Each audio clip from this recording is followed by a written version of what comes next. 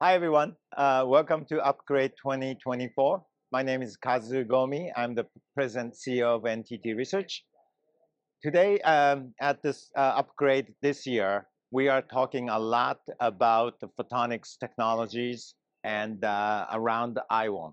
IOWN is a new network initiatives that the NTT as a whole is trying to work it out with other um, partners. But key components of this initiative is that the photonics technology. And the why photonics? Because photonics is can be a big savior for today's big problem of overheating IT tech infrastructure, especially the AI requires so much computation power, means that so much energy consumptions. How do we address that?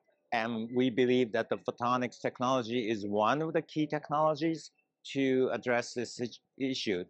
We can take a couple of different steps towards that by replacing some of the connections between the processors and the memory by using photonics. That's a step one.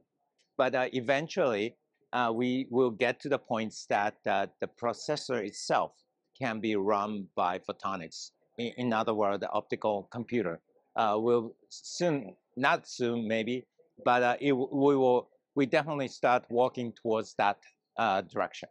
And at Upgrade 2024 today, you can see some of the hint or the first couple of steps that we have start walking towards.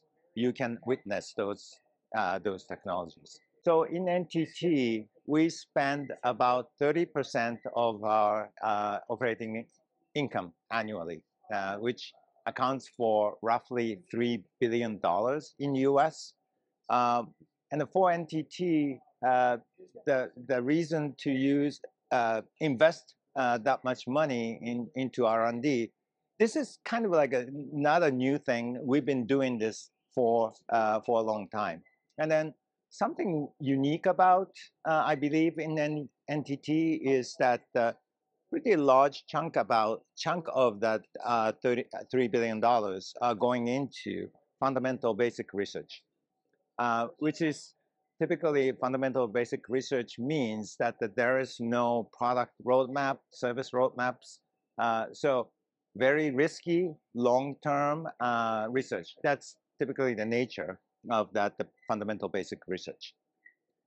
The reason we are investing into it is that that's where actually the big innovation is starting. That basically the discovery of something very important, which from there we can build to discovery, to invention, to innovations. And the first step always starts from this discovery, meaning fundamental basic research.